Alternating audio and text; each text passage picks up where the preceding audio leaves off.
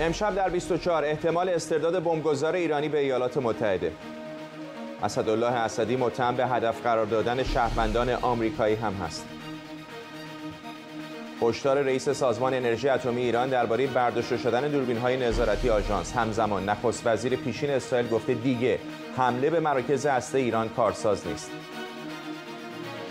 اعتراف میراث فرهنگی درباره تابلوی گم شده مظفرالدین شاه نه تنها در کاخ گلستان نگهداری می شده بلکه قاچاقی خارج شده و به فروش رفته. Meet the refined design. و رونمایی از سریع‌ترین هواپیمای مسافربری جهان. زمان پرواز بر فراز اقیانوس اطلس به نصف میرسه.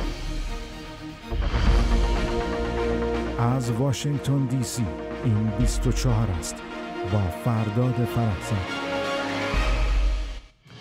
سلام و وقت بخیر. دو نشریه بلژیکی خبر دادن که شاید دولت آمریکا خواهان استرداد اسدالله اسدی به ایالات متحده آمریکا بشه. دریا صفایی نماینده پارلمان بلژیک هم در توییتی نوشته دولت آمریکا قصد داره برای جلوگیری از تحویل اسدی به ایران خواهان استرداد او بشه. این اقدام میتونه مانع از مبادله احتمالی اسدی با زندانیان بلژیکی در ایران بشه. اسدی متهم به اقدام برای بمبگذاری در نشست 4 سال پیش سازمان مجاهدین خلق. استرداد احتمالی اسدی به آمریکا میتونه مرتبط با این اتهام باشه که می‌خواسته آمریکا رو هم هدف قرار بده. همونطور که در تصویر هم می‌بینید علی رهنما وکیل و استاد حقوق دانشگاه نورت ایسترن از نیویورک و همینطور دریا صفایی نماینده ایرانی تبار پارلمان بلژیک از بروکسل با ماست. با خانم صفایی شروع می‌کنم. خانم صفایی، همکار شما آقای مایکل فلیچ کمی پیشتر به خود تلویزیون ایرانی اینترنشنال گفته که این احتمال وجود داره که آمریکایی‌ها همچین درخواستی رو بدن. چقدر شما محتمل می‌دونید این اتفاق رو؟ بله، این احتمال از نظر حقوقی کاملا وجود داره، به خاطر اینکه در عملیاتی که اسدالله اسدی عملیاتش رو می‌خواست انجام بده سال 2018 شهروندان آمریکایی هم حضور داشتن که میتونستن قربانیان احتمالی این بمبگذاری باشن. به همین دلیله که آمریکا میتونه خواهان تحویل گرفتن اسدالله اسدی باشه، به خصوص وقتی میبینه که امکان آزادیش وجود داره. این دقیقاً چیزیه که اولین بار همکار من از در حزب من خواهان اون شدیم با مقامات خارجه آمریکایی که اون موقع دقیقاً در تاریخ 6 ژوئیه پاسخی که دریافت کردیم از مقامات آمریکایی این بود که در حال حاضر فقط نظاره‌گر خواهند بود و اقدام خاصی نخواهند کرد، که امروز با خبری که هممون در روزنامه‌های معتبر هتلاتس نیوز و دمورین بلژیک خوندیم دیدیم که ظاهراً دولت آمریکا اقدام میکنه برای اینکه اسدالله اسدی رو به آمریکا تحویل بدن و از آزادی و استردادش به ایران جلوگیری بکنه. آقای رهنما، چطوری آمریکا میتونه ادعای قلمرو قضایی بکنه؟ گمان میکنم اگر مثلا یک نفری در بلژیک تیراندازی بکنه به یک شهروند آمریکایی یا چاقو بهش بزنه، طبیعتاً هیچ دادگاهی در آمریکا محدوده قضایی نداره. در این مورد خاص چطوری میتونن همچین ادعایی رو مطرح کنن؟ سلام عرض میکنم خدمت شما و بینندگانتون. ببینید، این دایره قضایی هر کشوری محدود به همون کشور، همینطور که شما دارید بهش اشاره میکنید، ولی خب قوانینی در آمریکا وجود دارن، مخصوصا در این زمینه پیتریوت اکت که سال 2001 بعد از حملات 11 سپتامبر تصویب شده و همینطور مسائل مخصوصا تروریستی رو در بر میگیره. این اجازه رو به آمریکا میده که افرادی رو که خارج از آمریکا مرتکب جرم شدن رو درخواست حداقل استرداد اونها رو بتونه به اون کشورهایی که باهاشون معاهده استرداد داره بده و اینها رو به خاک آمریکا بیاره و محاکمه کنه. در این مورد به خصوص چون شخصی که مد نظر هست قصد حمله به اون مکانی که حالا توی فرانسه بوده رو داشته و در اونجا آمریکایی‌های حضور داشتن و نه تنها آمریکایی‌ها، احتمال حضور مقامات آمریکایی در اون وجود داشته، این پیتریوت اکت این اجازه رو به دیوان دادگستری آمریکا میده که این شخص رو در خاک آمریکا به محاکمه ببره. اما اینکه چگونه اون رو به سمت خاک آمریکا بیاره، اون رو باید در معاهدات استرداد جستجو کرد که بین بلژیک و آمریکا معاهده استردادی وجود داره که سال 1987 بین دو کشور امضا شده. البته بعداً تغییرات کوچیکی کرده در اواخر قرن 20 که تروریست رو هم به اونها اضافه کنن، اما این معاهده به صورت مشخص این اجازه رو به دولت آمریکا میده که این درخواست رو از دولت بلژیک بکنه که اون شخص رو به آمریکا بیارن برای اینکه بتونن یا محاکمش کنن یا اگر محاکمه شده بتونه دوره زندانش رو در خاک آمریکا بگذرونه. خانم صفایی، موضوع همطور که شما شاید بهتر از هر کسی دیگری بدونید بسیار سیاسی شده. میدونیم که بالاخره قوه قضاییه بلژیک مستقل هست از دولت. اگر این درخواست استرداد از سوی آمریکا مطرح بشه که حالا در مرحله اولیه است، واقعا نمیدونیم چنین درخواستی مطرح بشود یا نه، چقدر دولت بلژیک تأثیر خواهد گذاشت در استرداد احتمالی یا در نهایت این قوه قضاییه است که این تصمیم رو میگیره؟ در حال حاضر در شرایط کنونی که ما اینجا نشستیم این مسئله استرداد اسدی از دست دولت بلژیک خارجه، چرا که دادگستری بلژیک پرونده استرداد اسدی رو ممنوع کرده. یعنی در واقع تا زمانی که رأی ثانویه دادگاه و عکس‌العمل دولت و وکلای دولت به این ممنوعیت استرداد اسدی صورت نگیره، هنوز در شرایط کنونی نمیتونن اصلا دولت بلژیک قادر نیست که اسدالله اسدی رو برگردونه. تا این رأی که منتظر هستیم طی 2-3 روز آینده رأی دادگاه بلژیک مشخص کنه که در نهایت رأی نهایی چه خواهد بود و خوشبختانه از دست دولت بلژیک اکنون خارجه. با توجه به اینکه سعی کردن این مسئله رو حتی در قانون درج کنن، ممکنه دادگاه رأی بده که البته باید بایستیم ببینیم چی رأی به چه خواهد داد. ممکنه دادگاه رأی بده که حتی این قانون رو به دیوان قانون اساسی ببرن برای اینکه ببینن مغایرتی داره با قانون اساسی، آیا حقوق اساسی انسان‌ها در اون نقض میشه یا نه، که یک تروریست به آزادی در واقع به آزادی یک تروریست بیانجامه. این چیزهایی که طی چند روز آینده خواهیم دید در بلژیک. آقای رهنما، اگر این اتفاق بخواد بیفته، آیا این شهروندان آمریکایی که در اون مراسم حضور داشتن باید شکایت بکنن یا خود وزارت دادگستری آمریکا میتونه پیش قدم بشه؟ توی این مسئله خود وزارت دادگستری آمریکا میتونه پیش قدم بشه. اون به صورت شخصی به این مسئله نگاه نمی‌کنن، به صورت تهدید امنیت ملی زیر مجموعه پیتر اکت توی تایتل 8 نگاه میکنن، مثل اینکه یک تروریست بمبگذاری دیگری در سفارت آمریکا مثلا کرده باشه. اما چیزی که من می‌خواستم اضافه کنم اینه که در همون موافقتنامه استردادی که وجود داره، این تصمیم این که آیا اون شخص بتونه استرداد بشه به آمریکا از طرف دولت بلژیک گرفته میشه. اما این تصمیم میتونه جلوش گرفته بشه یا از طریق دادگاه‌های درون بلژیک یا از طریق دادگاه هیومن رایتس یا حقوق بشر اروپا. همینطور که در سال 2003 محکوم تونسی رو بلژیک استرداد میکنه به آمریکا و بعداً دادگاه حقوق بشر اروپا از دولت بلژیک درخواست غرامت میکنن تو اون دادگاه و دولت بلژیک محکوم بشه که غرامت بپردازه، چون در دادگاه‌های آمریکا ممکنه حکم اعدام وجود داشته باشه. برای همین اون معاهده هم تغییر کرده که با توافق دولت بلژیک و دولت آمریکا اگر حکم اعدام رو بتونن بذارن کنار، این استعداد میتونه رخ بده. یه چیز خیلی کوچیکی که میخوام ذکر کنم اینه که در همین معاهده ذکر شده که اگر بیش از یک کشور درخواست استرداد بدن چی میشه، اون وقت این حق آیا به آمریکا داده میشه یا به اون کشور. در این معاهده کاملا مشخصا گفته شده که این تصمیم دولت بلژیک خواهد بود.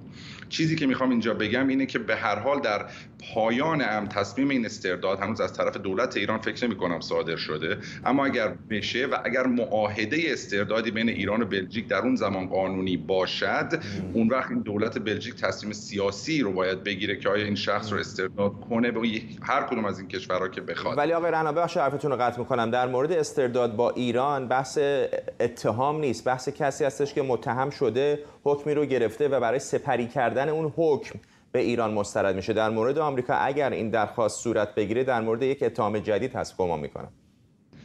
ببینید هر دوی اینها ممکنه رخ بده، یعنی بستگی داره که ما هنوز درخواست وزارت دادگستری رو ندیدیم. وزارت دادگستری آمریکا میتونه هم درخواست این رو بده که شاید دوباره اون شخص رو محاکمه کنه، یا اینکه این درخواست رو بده که مدت زمان زندانی شدن اون شخص رو در آمریکا سپری کنه. هنوز این درخواست داده نشده، اما در هر دو حالت این دولت بلژیک هست که این تصمیم سیاسی رو اگر دولت ایران قبل از این تصویب این درخواست دولت آمریکا این درخواست رو بده میتونه بگیره.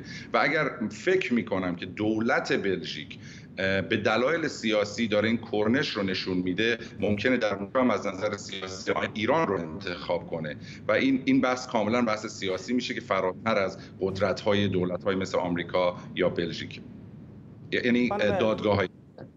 بله خانم صفایی، وقتی با همکارانتون به خصوص نمایندگان مجلسی که در خود دولت هم حضور دارن تو کریدورها صحبت میکنی، واقعا نگران این وجهه بلژیک در افکار عمومی نیستن که یک کسی رو که به یک اتهام جدی تروریستی در این کشور محکوم شده به شکلی ممکن باشه که به کشوری مثل ایران دوباره پس بفرستن؟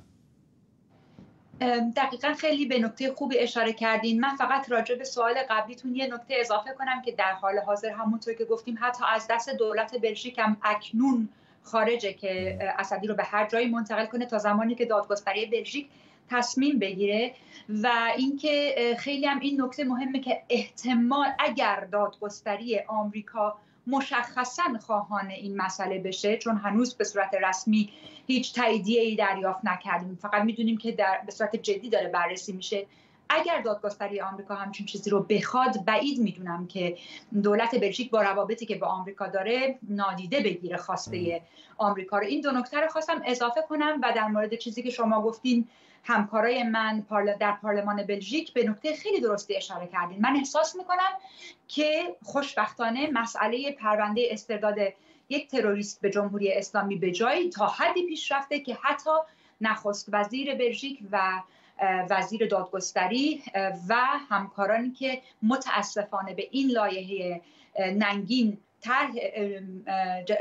رأی مثبت دادن و باعث شدن که تبدیل به یک همچین قانونی شد، الان وقتی اسم بلژیک در کنار یک همچین فاجعه حقوقی سیاسی میاد، شرم و خجالت بهشون غالب میشه. چرا که واقعیت اینه که ما همش گفته بودیم که از قبل که روز بسیار ننگین و سیاهی در تاریخ بلژیک داره ثبت میشه. این کارو نکنین با این کشور که متاسفانه الان همونطور که دارین میبینین در جامعه جهانی بلژیک به عنوان دیگه یک مبارز علیه تروریسم شناخته نمیشه، به نوعی داره یه جورایی حمایت میکنه از اینکه در خاک خودش، در خاک اروپا تروریسم همچنان ادامه پیدا کنه متاسفانه. ممنونم از شما.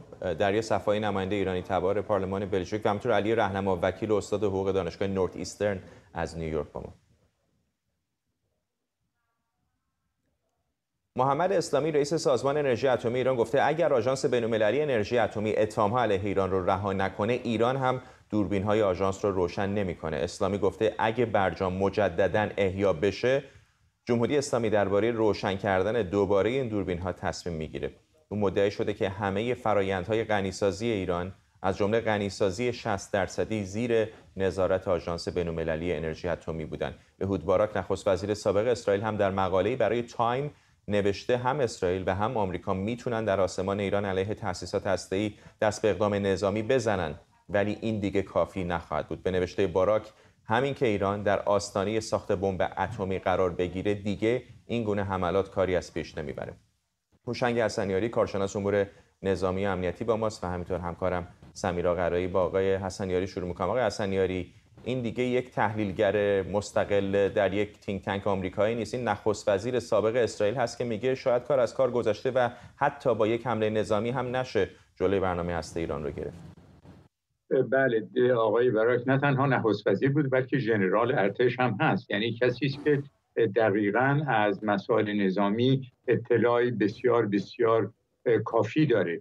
حرف آقای باراک این است که بایستی قبل از اینکه به اون مرحله جمهوری اسلامی برسه دست به اقدام بسیار جدی زد و به نظر من حرفای اخیر خرازی و لاریجانی، دو مشاور ارشد علی خامنه‌ای، این فوریت رو به وجود آوردن نزد اسرائیلی ها و کشورهای عربی منطقه که بایستی کاری کارستان که جلوی این رو بگیرن که جمهوری اسلامی به اون نقطه‌ای که خرازی و لاریجانی اشاره کردن نرسه.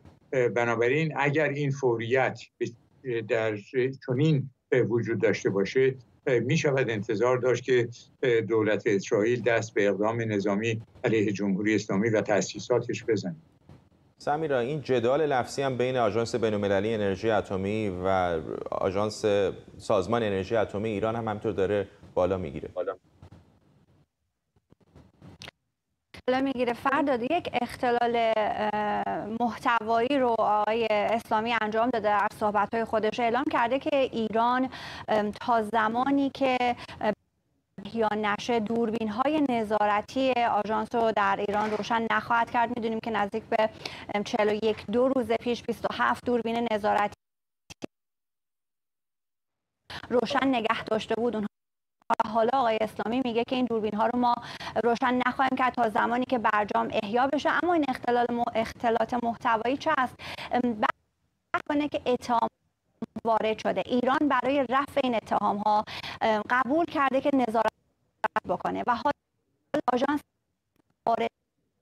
سمیرا، من عذرخواهی میکنم، کیفیت خطت کم مشکل داره و منقطع هست. امیدوارم در ادامه برنامه بهتر بشه و دوباره به تو برگردیم، ولی از این فرصت استفاده میکنم و برمیگردم با آقای حسنیاری. آقای حسنیاری، آن چیزی که نخست وزیر سابق اسرائیل که به قول شما از چهره‌های شناخته شده ارتش هم بوده، وزیر دفاع هم بوده، داره میگه که یک حمله نظامی هدفمند در مورد برنامه هسته ایران نمیتونه مانع از برنامه‌های هسته ایران بشه، در یک چنین فضایی چه گزینه‌ای جلوی اسرائیل و کشورهای غربی وجود داره اگر جمهوری اسلامی یهو بیاد اعلام بکنه که میدونید چی، اصلا ما تصمیممون رو عوض کردیم و می‌خوایم بمب اتمی بسازیم؟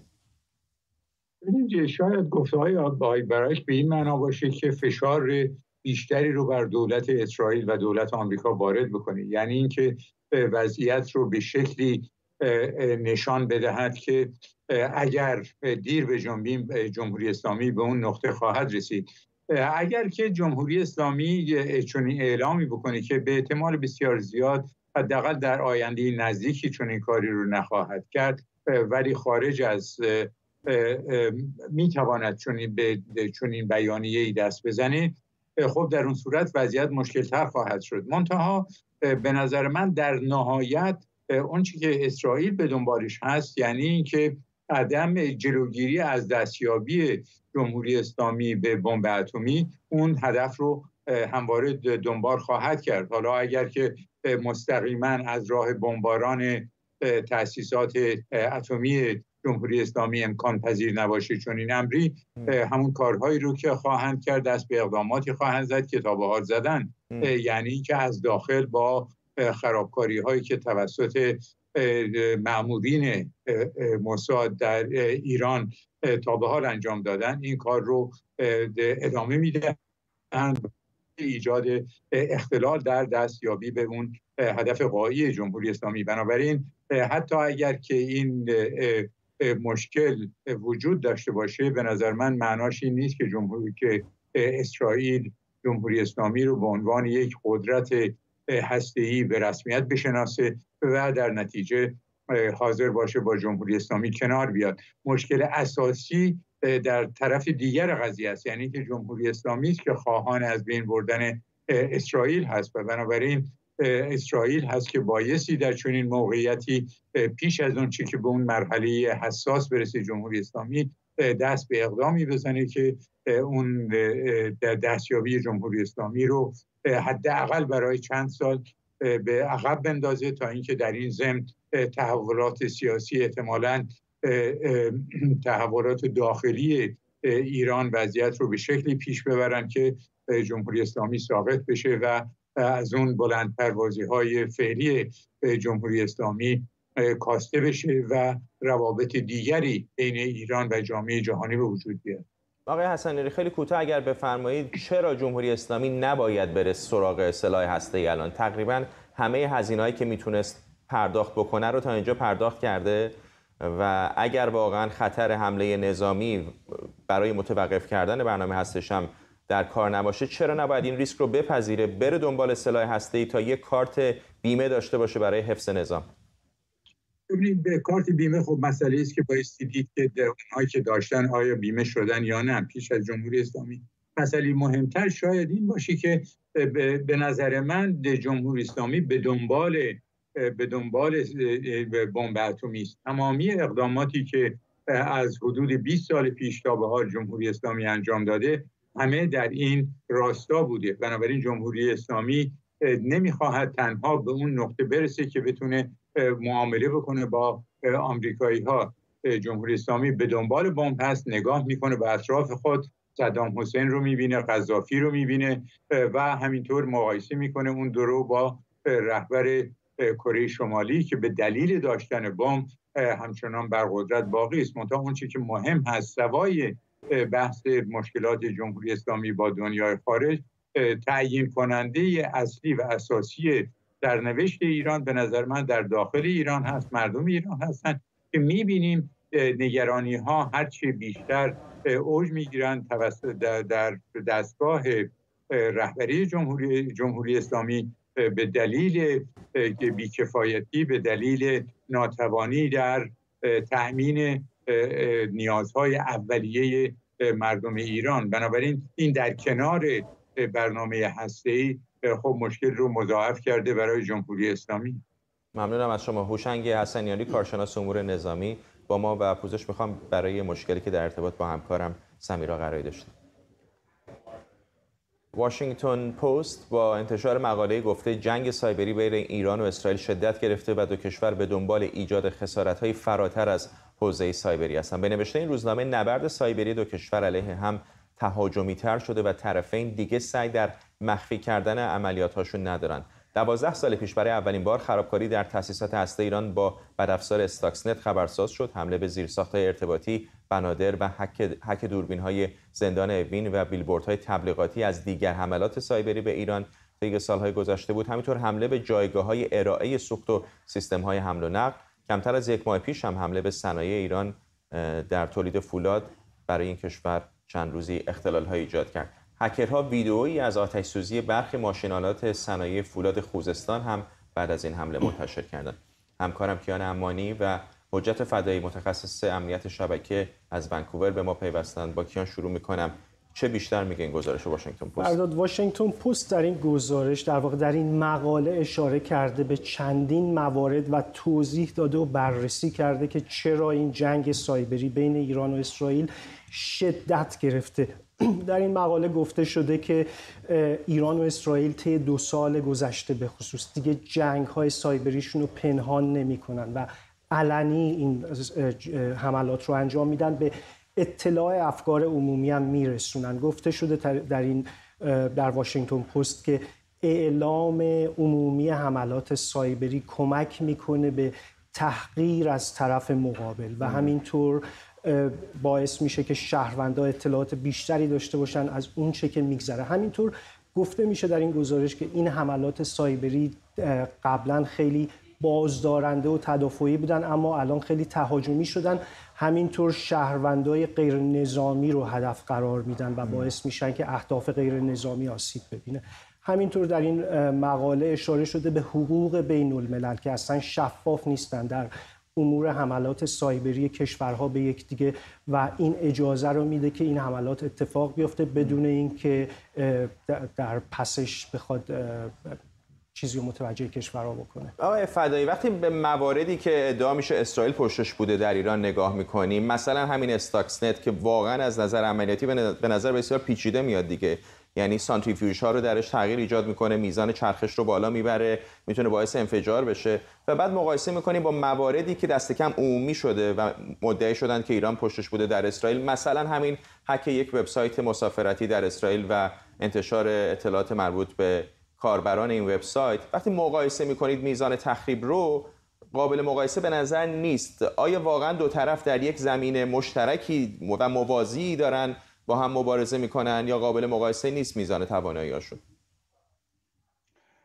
همونطور که فرمودید حملات داره، دامنه حملات داره از سازمان‌های دولتی اینا فراتر میره. خب گاهن برای مقابله با یه همچین حملاتی دست از این دامنه خارج میشن. نگرانی هم اصلا همین مقاله واشنگتن پست هم اشاره داره به همین مسئله که امکان داره از این حوزه خارج شه و شهروندان عادی هزینه این رو بپردازن. همینطور هم هست، همونطور اشاره یک سایت مسافرتی، یک سایت دیگه هم در اسرائیل هک شد که مربوط به LGBTQ ها بود و اون فیلم ها و عکس هایی که خب مایل نبودن در فضای پابلیک منتشر بشه منتشر شد و این میتونه آسیب روانی به شهروندایی که اونجا بودن در اون سایت بودن بزنه.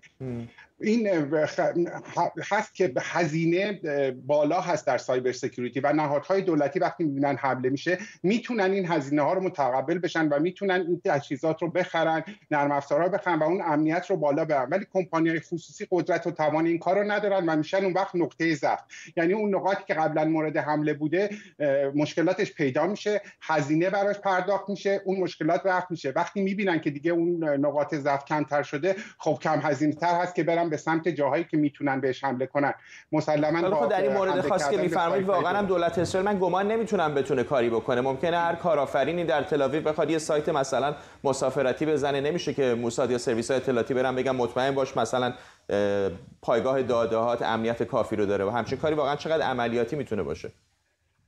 دقیقاً همینطوره که میفرمایید و به همین دلیل هست که اگر صحبت کنید دیالوگ دو طرف داره عوض میشه. یعنی دقیقاً از طرف اسرائیل دارن میگن ما تا حالا شاخک‌ها رو هدف می‌دادیم، الان میریم مستقیما به سمت سر و بعد از طرف دیگه می‌بینید که تهدید میکنن که امکان داره اصلا نوع انتقام‌گیری عوض بشه. یعنی اگر شما حمله سایبری می‌کردید با حمله سایبری جواب میدادیم، حالا امکان داره در دامنه دیگه به شما جواب بدیم. به همین دلیل هست که نمیتونن جلوگیری کنن از همه اینها. و همونطور که عرض کردم بانک‌ها، تأسیسات نظامی اینها میتونن هزینه کنن ولی اشخاص عادی و شرکت‌های خصوصی نمیتونن هزینه‌های سنگینی بکنن تا اون امنیت شبکه خودشون رو کاملا تعیین کنن که بگن دیگه هیچ حمله‌ای صورت نمیگیره. و کیان در مورد ایران به طور خاص حملات سایبری خیلی عیان و روشن بوده در بسیاری از موارد مثل همین استاکسنت، ولی فقط محدود به حملات سایبری نیست. می‌دونیم که اقدامات خیلی گسترده‌ای هم روی زمین انجام میدن که به صورت واقعی هم در دنیای واقعی داره اتفاق میفته. همینطوره که میگیم ما به خصوص طی سال گذشته چندین حمله دیدیم که از جانب اسرائیلی‌ها شده به مراکز نظامی ایران. فقط حملات محدود به حملات سایبری و اینترنتی نبوده. به نظر میاد که اون چیزی هم که تو این گزارش ما داریم من امروز دیدم این بود که تشدید این حملات سایبری باعث میشه که این روابط خصمانه و پرآشوب و پرتنش ایران و اسرائیل در ابعاد دیگه گسترش پیدا بکنه و کمک بکنه به شعله‌ور شدن جنگ. حجت فدای متخصص امنیت اینترنت از ونکوور و اینجا در استودیو همکارم کیان امانی. ممنونم از هر دوی شما. بالاخره وزارت میراث فرهنگی ایران تایید کرد که تابلوی مظفرالدین شاه اثر احتمال الملک در حد فاصل سالهای 1317 تا 1361 به شکل غیرقانونی از مجموعه کاخ گلستان خارج شده و در نهایت هم به فروش رفته. هفته پیش تعدادی از مسئولان دولتی در گفتگو با رسانه‌ها گفته بودند که اساساً این تابلو وجود خارجی نداشته و اگر هم وجود داشته گم شدنش به روزگار مدیریت اونها ربطی نداره. به گفته اونها تابلویی که 20 سال پیش در حراج کریستیز لندن فروخته شده احتمالاً جعلیه. اما پیگیری‌های یک محقق ایرانی نشون داده که این تابلو الان در موزه دارالآثار الاسلامیه در مجموعه خاندان الصباح در کویت نگهداری میشه. رضا کسروی گفته بجز این تابلو دو تابلوی دیگه از آثار کمال الملک که در دهه 30 در کاخ گلستان نگهداری میشدن هم ناپدید شدن. حالا شماری از مسئولان ایرانی میگن چرا کریستیز قبل از فروش این تابلو از اونها استعلام نکرده و اینکه از اینترپل برای برگردوندنش درخواست کمک میکنن. همکارم ماهرخ غلام حسین پور اینجا در استودیو با ماست. ماهرخ قبل از برنامه با هم صحبت می‌کردیم. چیزی که برای من جلب توجه کردیم بازه زمانیه که گمان می‌کنن در اون فاصله این تابلو از کاخ گلستان خارج شده از سال 1317 تا 1361. چرا این فاصله اینقدر طولانی بوده؟ فرداد، مشخصات این تابلو که این همه جنجال برانگیز شده در دو لیست اموال 1312 و 1317 به ثبت رسیده. اما مشخصات تابلو در لیست اموال 1361 که به لیست امین اموال مشهور هست به ثبت نرسیده. پس قاعدتاً میشه گفت که تابلو در این بازه زمانی گم شده. حالا یعنی آخرین باری که انبارداری کردن نوشتن که این تابلو در کاخ گلستان بوده سال 1317 بوده. دقیقاً. یه نظریه‌ای البته مطرح شده که چندان مورد توجه کارشناسان امر نیست. میگن در همون سالهای اول انقلاب به دلیل نفرت مردم از شاهان و روحیه رادیکالی که وجود داشته احتمالاً این تابلو توسط مردم به تاراج برده شده و بعدها به بیرون از ایران منتقل شده که البته چنین چیزی نمیتونه واقعی باشه، به این دلیل که در همون بازه زمانی هم مردم به مراکز دولتی و محل نگهداری این تابلوها و آثار تاریخی دسترسی نداشتن. و حتی اگر ما فرض بر این رو بگیریم که این نظریه درسته، این سال پیش میاد که پس آلبوم ناصری که همین 2 سال پیش مفقود شد هم توسط مردم رادیکال و متنفر از شاهان به بیرون از سیستم منتقل شد. کریستیس که اینو فروخته 10 سال پیش تقریبا. کریستیس حدود 20 خورده سال 2000 این تابلو اونجا به نمایش گذاشته شد. بعدها همین آقای دکتر رضا کسروی که خیلی پیگیر جریان پرونده این تابلو بود، با بررسی تصاویری که از کریستیس توی کاتالوگش دنبال کرد متوجه شد که احتمالاً این تابلو واقعی بوده، یعنی جعلی نبوده. چون در طول این هفته گذشته وقتی این مسائل مطرح شد برخی از مسئولین گفتن که احتمالاً اون چه که در کریستیس فروش رفته جعلی هست، چون اساساً ما چنین تابلویی نداریم. من نمیگم کریستیس و ساته‌بیز اشتباه نمی‌کنه، ولی واقعا دیگه اینا درجه یک‌های آثار هنری هستن در دنیا دیگه. میزان کارشناسایی که اونا دارن و میزان چکی که میکنن برای آثار هنری، بعید میدونم کریستیس اشتباه کرده باشه در اصل بودنش. نه اصلا سرنوشت تابلو توسط یه چند تا پژوهشگر و صفحه اینستاگرامی موزه نقاشی ایرانی دنبال شده. اینقدر پیگیری شده تا در نهایت رسیدن به همون جایی که خودت گفتی، خاندان الصباح توی کویت با هزینه شخصیشون تابلوهای ارزشمند رو در سراسر دنیا خریداری میکنن و در این موزه به نمایش میذارن. ببین بخش جالب ماجرا فرداد شیوه واکنش مسئولان جمهوری اسلامی با موضوع جنجال این تابلو بود. یعنی شما تصور کنید اگر یک پژوهشگری مثل رضا کسروی یا خانم الناز بایرامزاده یا خبرنگار بیرون از ایران مثل آقای افشین پرورش این همه سفت و سخت پیگیر پرونده این تابلو نبودن، عملا خیلی راحت افکار عمومی رو قانع می‌کردن که اصلا چنین چیزی وجود خارجی نداره. چون در ابتدا وقتی ماجرا مطرح شد بلافاصله واکنش اینجوری بود که انگار شما دارید در مورد یک پدیده فضایی حرف میزنید. بلافاصله همه گفتن اصلا این تابلو نیست. محمد بهشتی که خودش عضو شورای عالی میراث فرهنگی است گفت این حرفا فاقد وجاهته به خاطر که مستنداتی در این مورد وجود نداره. احمد دزواره‌ای که از سال 1350 تا سال 1386 مسئول نگهداری و مراقبت از مجموعه کاخ گلستان بود، برگشت گفت آی من همه رو به خدا میسپرم، من رفتم از قبلی ها پیگیر شدم، چنین چیزی اصلا چنین تابلویی وجود نداشته. یعنی در لیست اموال وجود نداشته، ما اصلا خبری از این نداریم. اما چطور ثابت شد که اصلا این تابلو هویت داره؟ تصویری رو همین دکتر رضا کسروی منتشر کرد. این تصویر به نظر میاد که متعلق به سالهای 1331 تا 1344 هست. در این تصویر سیاه‌سفید ما 3 تا تابلو می‌بینیم.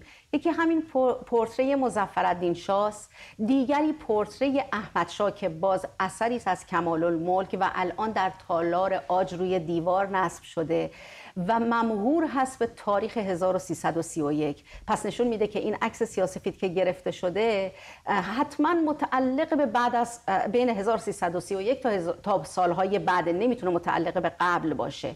و تصویر و پورتری از محمد علی شاه که ما الان هیچ خبری ازش نداریم، در هیچ جا نگهداری نمیشه و ما عملا نمیدونیم سرنوشتش کجا رسیده. کدوم گالری خصوصی ممکنه یه جایی در این دنیا وجود داشته باشه. ولی اینکه از اینترپل هم کمک بخوان که اینو برگردونه، گمان نمی‌کنم اینم به جایی برسه، برای اینکه اینقدر دست به دست شده رفته به کریستیس و الان اگر اونطوری که میگن در کویت باشه دیگه چندین دست گذشته. من فکر نکنم پلیس بتونه. منم تصور نمی‌کنم به خاطر اینکه به هر حال الان مالک داره، ولی خب جمهوری اسلامی میگه که ما جزء معاهده‌ای هستیم که میتونیم آثار تاریخیمون رو بر اساس اون معاهده پیگیری کنیم و اونها رو به درون کشور برگردونیم.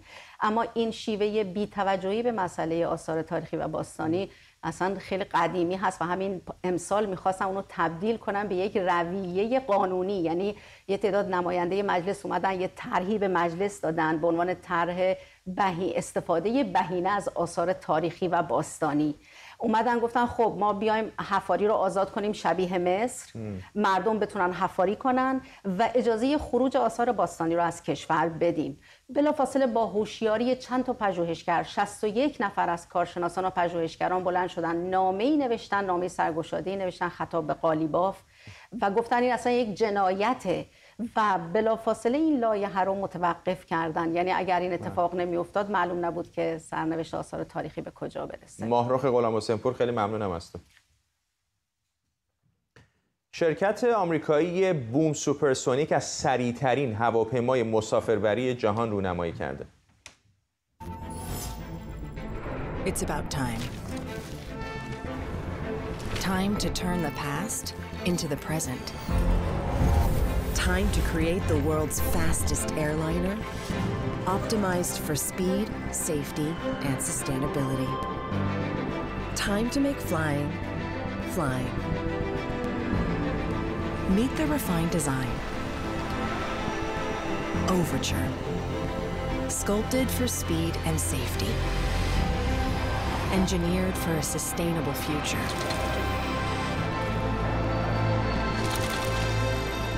It's about time to enter a new era of supersonic travel.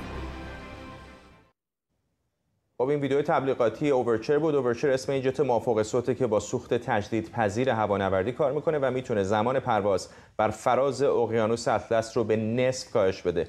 گنجایش این هواپیما که بهش پسر کنکورد هم میگن بین 65 تا 80 مسافره و اولین پرواز رسمیش رو 4 سال دیگه قراره که انجام بده. اوورچر همچنین دارای اولین سیستم خودکار کاهش صدا در جهانه و میتونه تجربه آرامتری برای مسافران و فرودگاه‌ها فراهم کنه.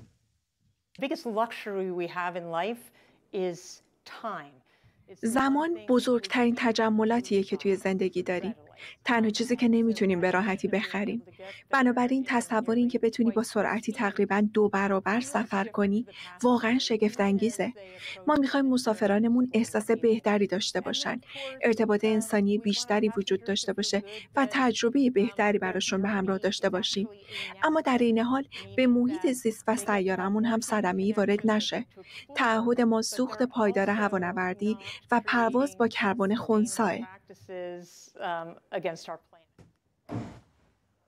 بوم سوپرسونیک همچنین از امضای قراردادی با ارتش آمریکا برای تولید انواع نظامی این هواپیما خبر داده. فرزین ندیمی، تحلیلگر امور دفاعی امنیتی از واشنگتن با ماست. آقای ندیمی، کمتر پیش میاد که با شما در مورد یک فناوری هوایی صحبت بکنیم که اونقدر جنبه نظامی نداره، ولی این هواپیما واقعا هیجان انگیزه، به خصوص بعد از خاطره تلخ پایان کار کنکورد. چه شد که بعد از کنکورد اینقدر طول کشید تا ما دوباره و هنوز هم نرسیدیم ولی به پرواز مافوق صوت نزدیک بشیم؟ شاید بشه گفت که اقتصاد مهمتر از هر مسئله‌ای، پیشرفت‌های فناوری به طور مداوم انجام شده، ولی مهمترین مسئله‌ای که جلوی پروازهای فراسوت رو مجددا گرفت بعد از بازنشسته شدن کنکورد در سال 2003 مسئله اقتصاد بود، مسئله مصرف سوخت، گرون شدن سوخت‌ها و اینکه شرکت‌های هواپیمایی واقعا براشون مقرون به صرفه نبود که هواپیماهایی رو مثل کنکورد به خدمت بگیرن که هرچند در ابتدا صحبت از این بود که بتونن پروازهای فراسوت رو برای اقشار عادی مردم بیارن و اونو قابل دسترس بکنن، ولی در عمل نشون داده شد که فقط قشر مرفه هستن، کسایی که میتونن برای هر پروازی یا پرواز رفت و برگشت نزدیک $14,000 پول بدن. این هواپیمایی که قرار بود صندلی بیزنس کلاس رو در اختیار همه قرار بده، در حقیقت صندلی بیزنس کلاس رو با هزینه فرست کلاس فقط برای افراد معدودی فراهم کرد و اونم بیشتر پروازهای کنکورد تقریبا نصفش خالی بود. حالا این شرکت داره سعی میکنه که این فناوری رو با استفاده از پیشرفت‌های زیادی که در تکنولوژی هوافضایی شده در این سالها مجدداً روش این طراحی رو انجام بده این هواپیما رو که بتونه حداقل در نسل‌های آینده همین فناوری بتونه در نسل دوم یا سومش هواپیمایی رو طراحی بکنه که بتونه هر نقطه‌ای رو در جهان به هر نقطه دیگه‌ای ظرف 4 ساعت وصل بکنه و این به نظر من بسیار بلند پروازانه هستش و من فکر می‌کنم ما باید یه مقداری با ادعاهای این کمپانی با احتیاط برخورد بکنیم. ولی خب 50 تا همین الان پیش فروش کردن به شرکت هوایی یونایتد.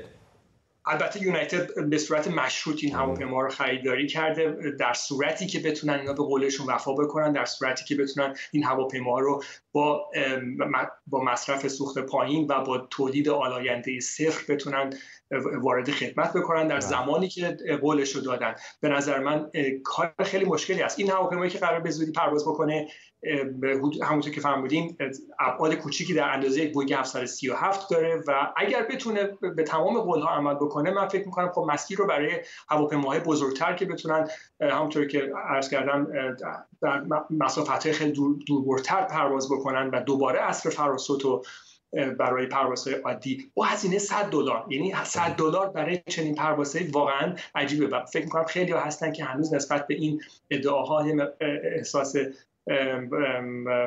تردید دارن. آقای ندیمی چون فرصتمون کم هست اینم میخوام ازتون بپرسم. به بحث اقتصاد اشاره کردید در مورد شکست کنکورد، ولی خیلی‌ها میگن یکی از پاشنه‌های آشیل کنکورد خود اداره هوانوردی فدرال آمریکا بود، برای اینکه آخر اجازه نداد بر فراز سرزمین اصلی آمریکا کنکورد پرواز بکنه. همین الان هم در تبلیغ همین هواپیمای بوم می‌بینیم که بیشتر مسیرهایی که داره میگه یا بر فراز اقیانوس اطلس هست به سمت اروپا یا اقیانوس آرام هست به سمت مقاصدی مثل استرالیا و شرق آسیا. چقدر فکر میکنید که اداره هوانوردی آمریکا ممکنه این محدودیت رو برداره و بعد یک فضای جدیدی رو باز بکنه برای هوانوردی فراسوت؟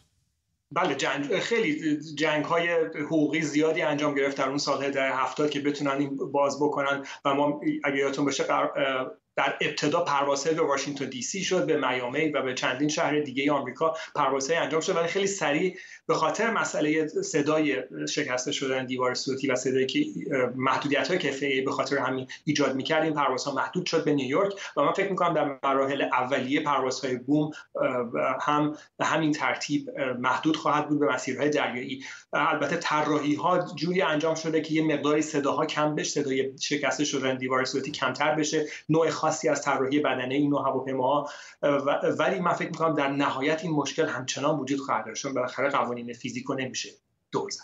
ممنونم از شما فرزین ندیمی، تحلیلگر امور دفاعی امنیتی از واشنگتن با ما. ممنون که در این 24 با ما همراه بودید. برنامه رو با تصاویر زنده از لس آنجلس در کالیفرنیا به پایان می‌بریم.